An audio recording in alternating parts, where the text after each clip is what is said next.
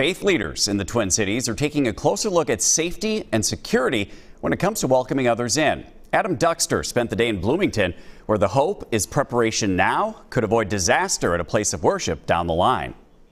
Often web sources and that kind of stuff. Well, much of the auditorium at Westwood Community Church is full. Non-ideological threat actor, that's...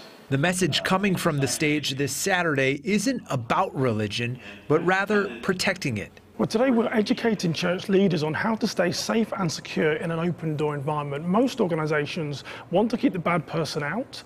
Churches, we believe that we're a house of brokenness and we welcome all individuals, and that carries risk. Simon Azamo says that in part led to the creation of Kingswood Security, which for the last 7 years has held seminars just like this one. I support churches from the Baptist church to community churches to Catholic churches. Everyone is asking the same question: how do we stay safe and secure? In recent years, mass shootings in places like Sutherland Springs, Texas, and the Tree of Life Synagogue in Pennsylvania have heightened national awareness of threats towards places of worship. So the risk of something bad happening at church or synagogue or mosque is very, very small.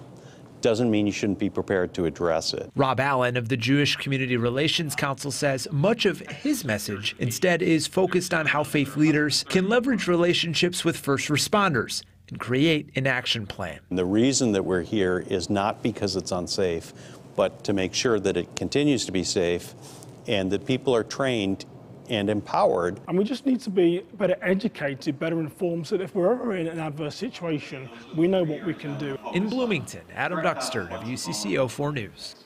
Allen says in the past year there have been nearly a dozen instances where anti-Semitic materials were distributed throughout the Twin Cities. He says while synagogues have remained safe, being aware and prepared is important for all faith leaders.